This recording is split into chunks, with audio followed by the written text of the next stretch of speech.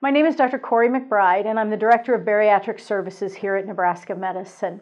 I was born and raised in Kansas City and did my medical school training at the University of Texas Health Science Center in Houston. I then did my general surgery residency and training at the University of Missouri in Columbia, and I did an advanced laparoscopic and bariatric fellowship at the Medical College of Virginia in Richmond, Virginia. I was recruited here to UNMC in 2002 to expand their minimally invasive surgery division and to help them transition their bariatric surgery program from an open program to a laparoscopic or minimally invasive program. And so in the last 14 and a half years, I've helped them advance and develop their program from an open program to the minimally invasive and multidisciplinary program that we have today. In medical school, though, I really found that the type of medicine I enjoyed was surgery, and I decided I wanted to become a general surgeon.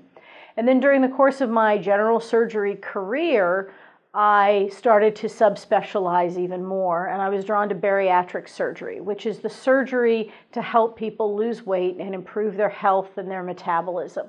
So in the almost 15 years that I've been here at Nebraska Medicine and working within UNMC, I've specialized even more and I've narrowed my practice down where I work in bariatric surgery. Part of bariatric surgery and part of bariatric medicine in general is the idea that we have multiple tools and we have to help pick the right tool for the right patient.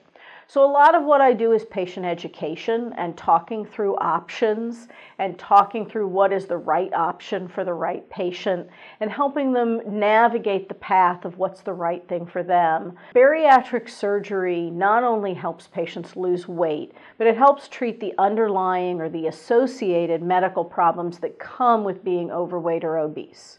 So for example, type 2 diabetes has between a 80 to 90% resolution or improvement rate depending on the operation that the patient has and how long they had diabetes before they have surgery.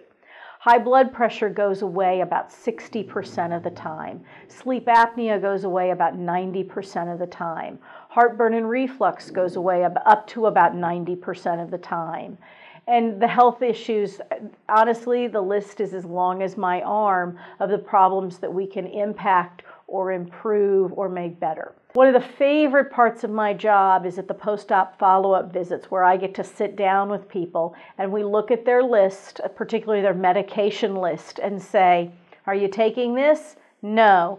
And I get to click the button in the computer and take it off their list. And we just go down the list every time and we get to remove medicines because they're not taking them anymore.